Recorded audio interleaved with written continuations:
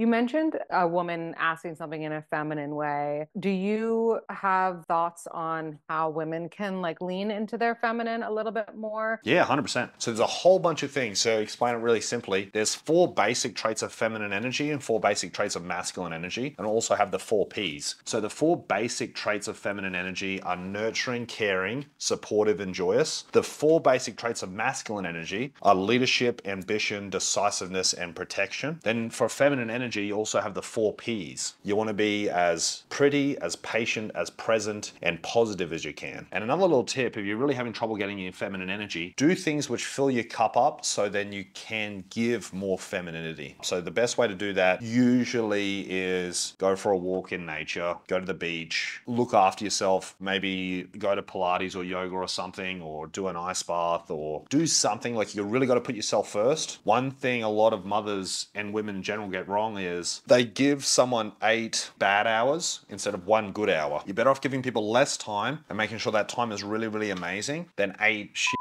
hours. It's a very, very common thing. That's really interesting.